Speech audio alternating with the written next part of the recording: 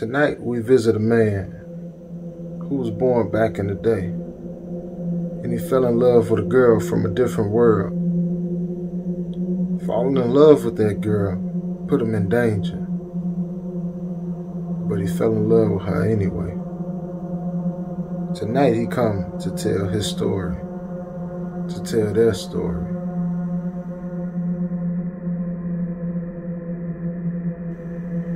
Now they're about from around the early 70s.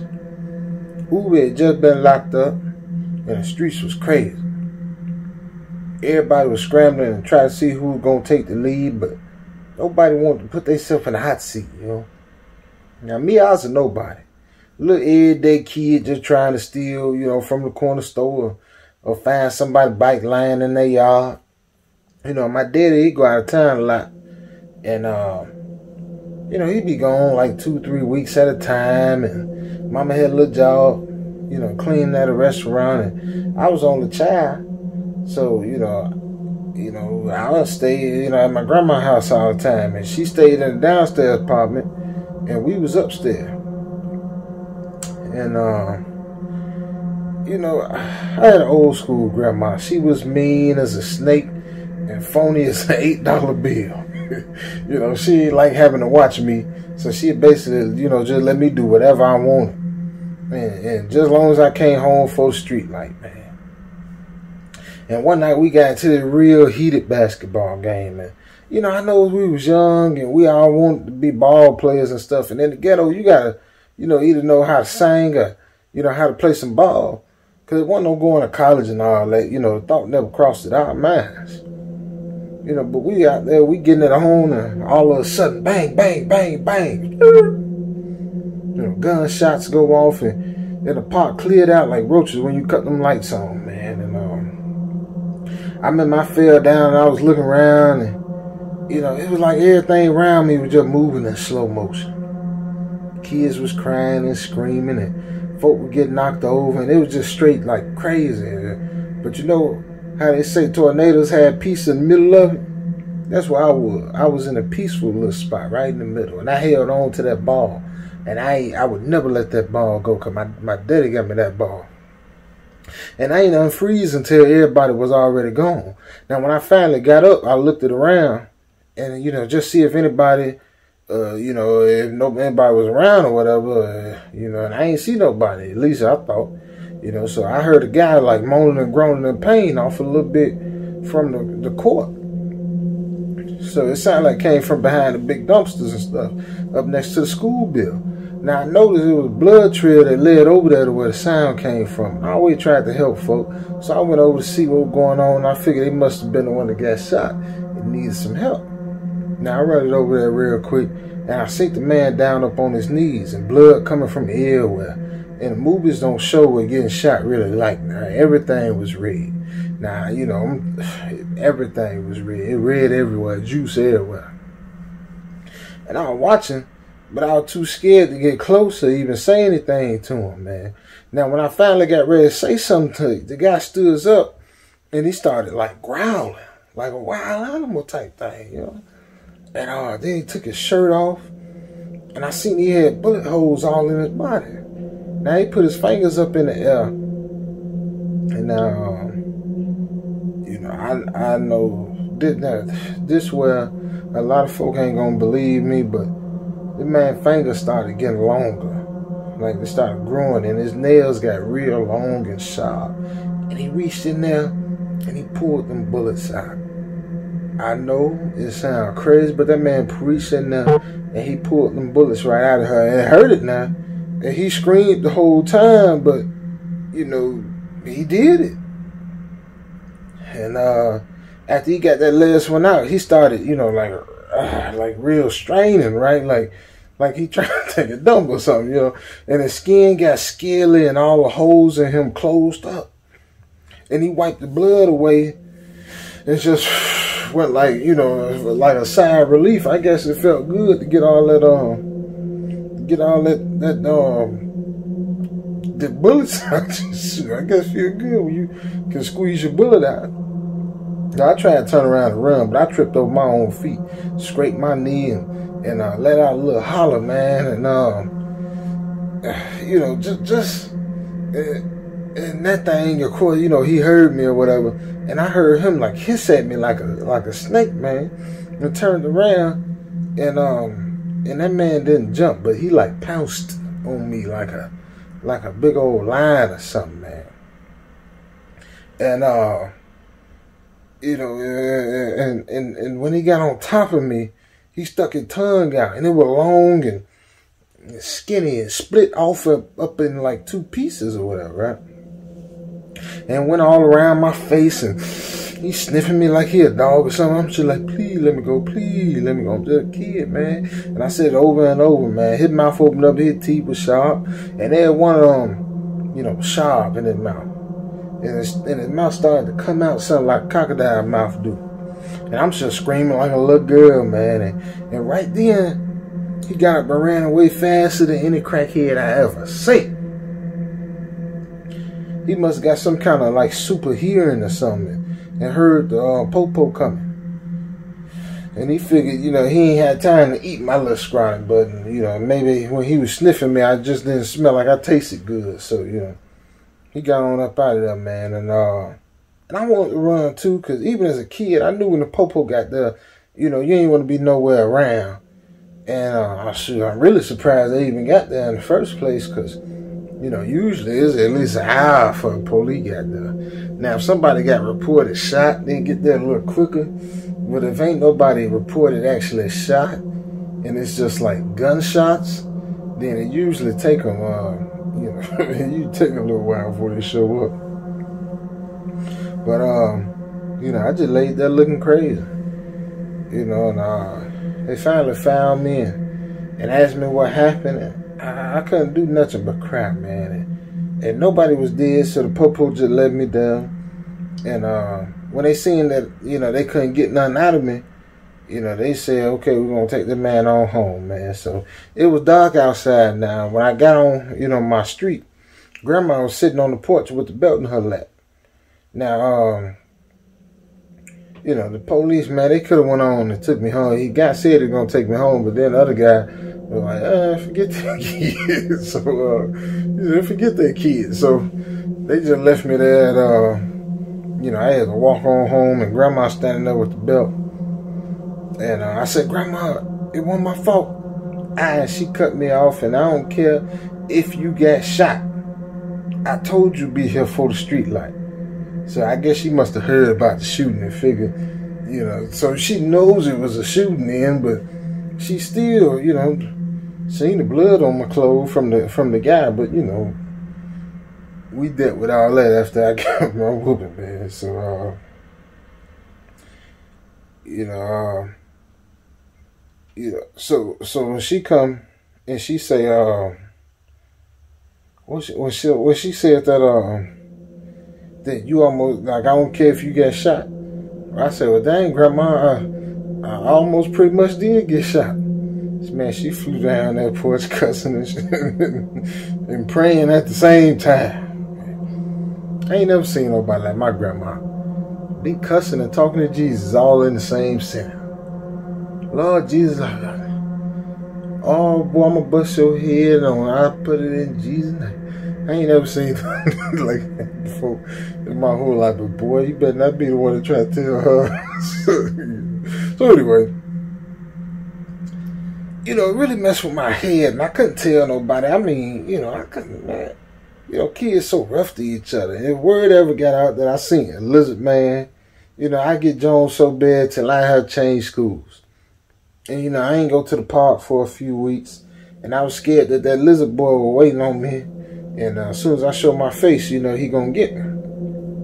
So I kept asking my friends at school if they believed in monsters and what would they do if they seen one. And one of my friends, a girl, actually kind of paid me some attention when I said it. And, you know, when I dropped them little hints about monsters and weird things now she said she see crazy stuff all the time. And I never spent a whole lot of time with her, but now we were together all the time. And she started telling me how she realized some people walking around with us, you know, ain't like the rest of us. And it hurt me to hear this, because I knew what she was saying was true. And I done seen one of these monsters walk around and pretending to be one of us, you know, up to no good and stuff. And I was going to get my head bit off if it weren't for them cops getting there. But one night, during a barbecue, everybody, and everybody would barbecue on the weekends. Every weekend was a barbecue, man. It didn't have to be no holidays. And me and her was sitting on somebody's porch, and we got to talking. So, I had already told myself that tonight would be the night I'd go ahead and let her know about what I'd been through. And she wouldn't look me in the eyes, though, like all day. And I walked her down the block where it was quiet and told her everything that happened. And she didn't flinch. She didn't even make a confused face. And when I got done, she told me to follow her. And she said she had something to show me.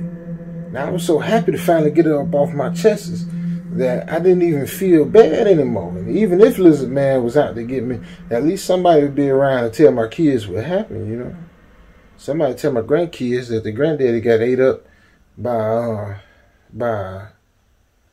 a lizard man, back when he was a kid.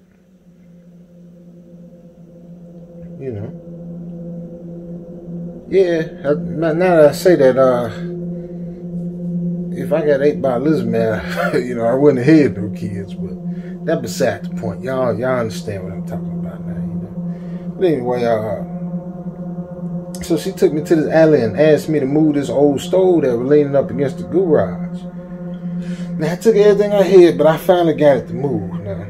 And there was a hole in the wall of the garage, and we went in. Now, I told her there wasn't no light, and she said, open the window shade thing up. And it was a small little window, but it was right under the street light, so it let some good beams of light up in there. So I started getting scared. Then I heard the stove move back, like up in front of the hole. So now I went from scared to scared. And then in the beams of light, I seen her. But she wasn't my friend no more.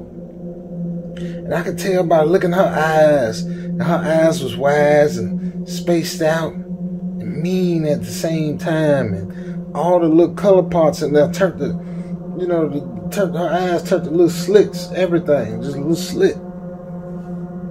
And she started growling. And I made my way to that stove and I tried to move it, but I couldn't get no leverage on it.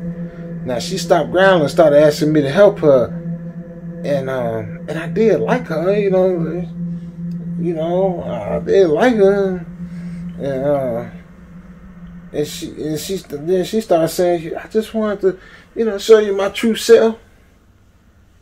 I started saying, well, you could have kept lying, you could have kept the lie alive. I had no problem with that. So now I stopped messing with the stove and went to the corner and I seen this ladder and found something to bust that window out with. And she said, I knew you were playing games with me. I'm going to get you. And I climbed out that window and cut myself up pretty bad, but I ain't care. I had to get over there where everybody else was. And even a good plate of rib tips couldn't make me feel better tonight. I knew that these lizard folk were just all around me now. I ain't know who to trust. And the next day was Sunday, and we went to church. And as a kid, I really ain't paid no attention in church, I was just a kid, man, and I understood, what I could understand at the time, but I was still a kid, man. And the preacher had been talking to her, but it was a little different because today he was talking about how some people who really ain't who they say they is. You know what I'm saying? So it was like, dang, some people really lying, putting up a front. So I know he wasn't talking about the lizard folk, but that's how I took it, And I kept looking around, trying to see if I could catch somebody's eyes change for a quick second. Somebody flipped their tongue out or something. But I ain't look around too much, because that was a quick way to get grandma to pop you in the back of the head, boy, Don't turn around and check. I don't care what's going on behind. You better keep your eyes front. Now at church, I didn't want to go outside, so I stayed and watched the ball game. And it was a good one. And it took my mind off of everything, and I really just enjoyed it. It's been so long since I could just relax my mind, man. The lizard folk, had me where I about couldn't sleep, worried that they're going to come get me. And I'm watching the game, and I realized I was the only one home. So I said it was the perfect chance to, go get me some drink. Now, Grandma bought this juice stuff that didn't have no name or nothing. It just said grape on the label. with a smiley face. That's all that was on there. Wasn't no, what you call it? No nutrition facts. Wasn't no expiration date. Nothing. It just said grape with a smiley face on it. I don't know what they put in that. That must have been back in the day when you could put cocaine or something in your food before and the government didn't check it. Okay, that juice right there, I'd be dang near ready to kill somebody over a sip of that. So I said, yeah, let me go back there. I ain't get too much now, cause Grandma can tell if I got some, but I just got just enough where I can get that little rush up off of it now. And so I went back there and got some of that, man, and I got my sugar rush, man. And I seen one of the players do on the TV do a move I'd never seen before. So I figured I need to try that out, man. So I went and got my ball and started dribbling. And I was scared of Grandma, so I still couldn't really bounce in the house, comfortably. So, I went up in the backyard. Now, it wasn't long before I heard the gate open and close, and it was my friend, and she was staring at me with a smile. The lizard girl from the night before. And she said, "You ain't no kind of friend. How you just leave me in that dark alley like that? What if I got kidnapped or something?" And I said, "Ain't nobody gonna kidnap you over there looking like something from a horror movie, girl." And she started walking toward me real slow, just still smiling and stuff, right? And I picked the ball up like I'm gonna throws it at her. She ain't even flinch, man, so I throws it at her. And Bobby right in the nose, and she screamed. I run and hit the corner and hopped the fence and turned to leave the alley. And there she was standing right there waiting on me, still smiling. And she grabbed hold of me and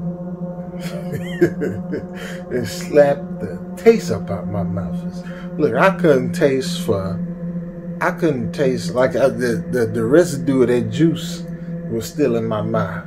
But when she got done slapping me, man, even that grape crack juice residue was gone. And I started hollering and stuff and I turned to hit it.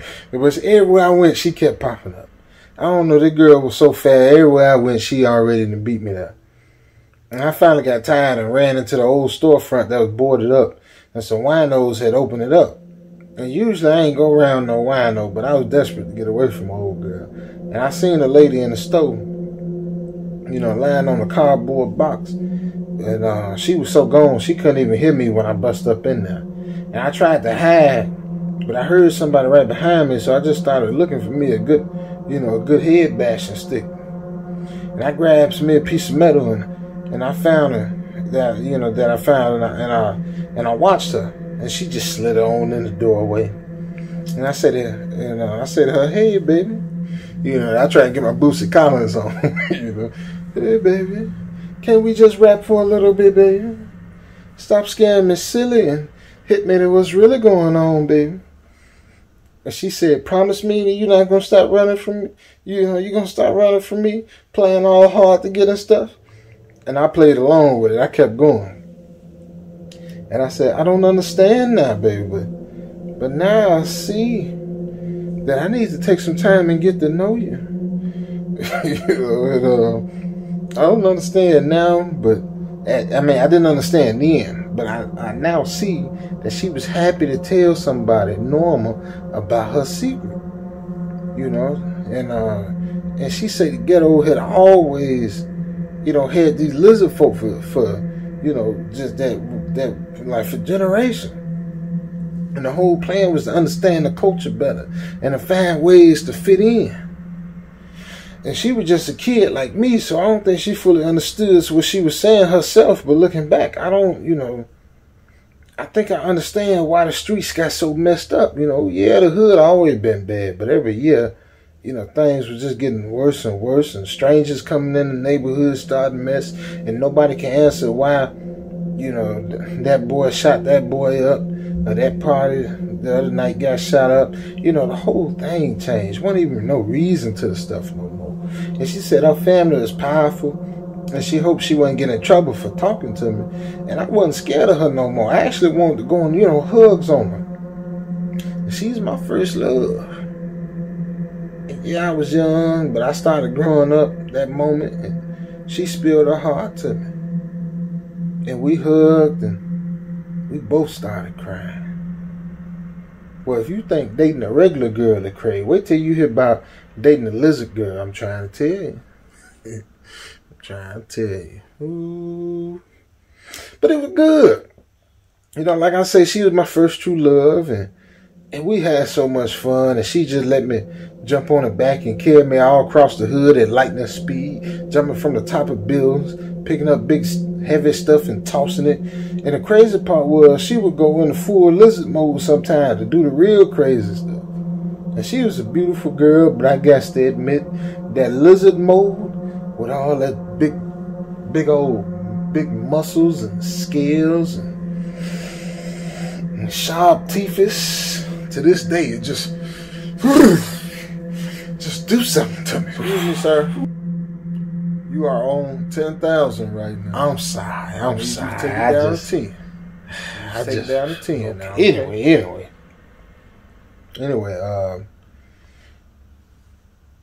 Anyway. Don't judge me now, cause you ain't seen what I done seen, you know. But in two-way, she was careful to only hang with me at certain times, though. And I didn't realize at first, though, until she told me we could only see each other at night. Now, of course, I asked, you know, why, and I was kind of mad, because, you know, Grandma wouldn't let me hang out past street lights. So after taking a few whoopings, I decided I couldn't deal with the pain every day. I told her she was going to have to explain herself, because I loved her, and I also loved it sitting down. And she started crying and said that her family was in town and that she was scared that something really bad was finna happen. And boy, she wasn't lying either, man. That some of the streets was on fire. Murders It was the worst summer we ever had. Murders left and right. Drugs was getting more and more popular and unpopular at the same time. And it was so bad folks didn't even cry at funerals no more. Everybody was just all cried out. And I knew it was them lizards. And I really, you know, I wasn't really too upset because I had already lost loved ones before. So even though I was young, I looked at it like it was just part of life. And one night I snuck out to see her and she told me that they wanted her to do something bad. And I was like, something like what? And she just kept asking me if I would hate her if she did. And I just tell her, you know, I could never hate you. And she said that she had to start giving out drugs to the kids. You know, get them hooked. Then turn around and get them to do the dirt for her people. Now, the first time she told me this, I just wrote it off. Like, yeah, I don't really know what to tell you. And then I was like, dang, what if I was one of them kids? And she came to me late one night while I was taking the trash out. And I was like, it was like she was waiting on me. And she came up to me real slow with a paper bag in her hand. It was filled with weed. And some of that white girl. And at the time, I ain't know nothing about drugs, you know. I just knew that it was either green or it was white. And I knew the green got you in trouble, and I know the white got you in a whole lot of trouble.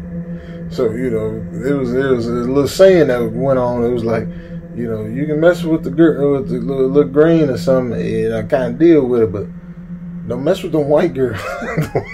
Don't mess with that white girl. That's what they tell you, man. And I grabbed her real quick and pulled her down into the gangway. And she looked so sad. And, you know, she wasn't like her folk now.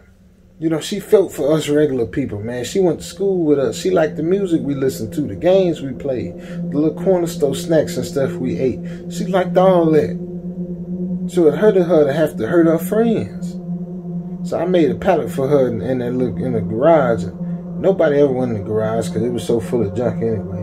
And during the day, she can come in, and if my mama was working, she can come in at night or whatever.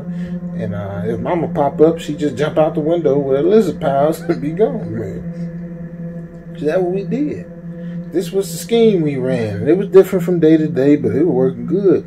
Until one day, she jumped out the window when mama got here and jumped from the second floor to the backyard. And up on the garage and into the alley. And I'm watching her do all this from the window. But somebody else was watching. This old wino named Willie. Now, Willie Willie the dang wino was watching the whole thing. I don't know if he seen her come from my window, but he seen her hit that backyard and hit up to the top of that the dang garage. And when I seen that she realized he was there, she froze up for a second. And I saw her hand go behind her back. And I knew she was bringing them claws and was finna rip Willie's head off. So I tried to get out, but my mom was hanging around the kitchen and I needed to get out the door. So I grabbed the trash bag and pretended like something stank real bad in it. And she was happy to let me go by and take it down to the can. And I got out to the alley in a few seconds and I saw Willie with my girl hands around his neck. And she was in full lizard form. And then she took her fists and hammered him on the head and face over and over. Threw him against the gates and his head bust past the white meat. She went past the white meat and was down into the paint. And now I knew he was dead because it was just juice everywhere. It looked like the Kool-Aid man got tipped over. It looked like the dang Kool-Aid man got tipped over. And I walked a little closer and I was thinking that my baby a killer now. Forget a drug dealer, she a killer now. And she saw me and she started crying and she ran away, but she backing her girl for him. And I didn't know if I should help Willie or not. I know he didn't deserve that, but I wasn't finna get my girl in trouble. But what if he recognized her or something, man? But then I thought if he is alive, ain't no way his memory finna work after a trip to Pound Town like that. Then all of a sudden, now Willie's head started to fix itself. And them dents she put in his head were just popping back out. He was one of them too. So I got out there before he seen me.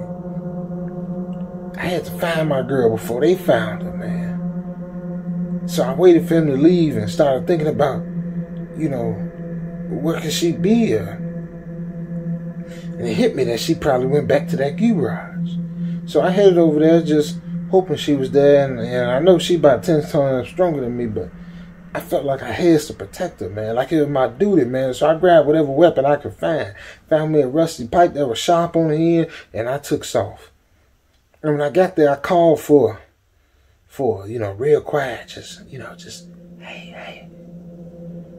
And she ain't say nothing back, so I tried to move the stove, and it made a lot of noise, and so she finally came and stopped and moved it herself real quick and pulled me inside. She was in her human form, but she had eyes like a lizard. But they was empty, though. Like she had no emotion, and I just stood there looking at her. And she said she was going to kill them all. She was going to take them all out one by one, rip their heads off so they can't heal back next time. And I knew I wasn't no match for no lizard people. I wasn't even no match for JoJo down the street. So, that boy beat me up every time I walked past his house. I used to go around a long way just stop from coming past that boy's house. Shoot. But then I thought, I told her, let's go. Let's get on the train and just go. Just go till we can't go no more. Wherever we end up, we just start new. Me and you can be together forever. And she agreed right away before I could even finish talking. So we jumped up on the train and we rode and we rode and we rode. And if any of them hobos tried to mess with us, my boo would twist them up like a pretzel. So we ain't had nothing to worry about. And we stole stuff off the trains to make money, and with her speed and stuff, we never had to worry about getting caught or nothing. And we got us a little room to stay in when we, eventually, and built us a little cabin off the grid. And that was our life. And I'm just coming out now to say that my baby passed away. And I'm not, scared for her safety no more. And I'm not scared for my safety. And I just want them lizard folks to know that she lived a long, good life. And she didn't bow down to y'all evil scheme. And all my folks is dead. I went back to see him after all this time, and my grandma's house done been towed down. And it ain't nothing, you know, for me here. So I think I just head back out to our cabin and stay there till I die. And it hurts so bad, and my heart can't take the pain too much longer.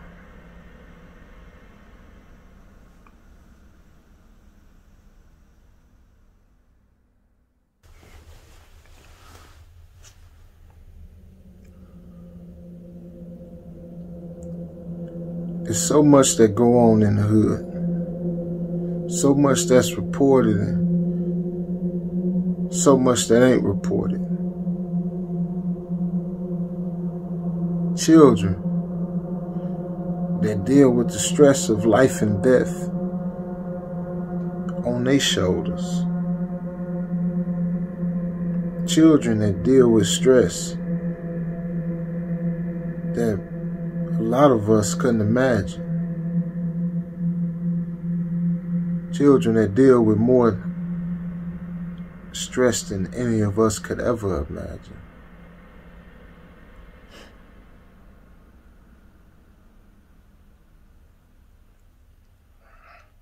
Until next time.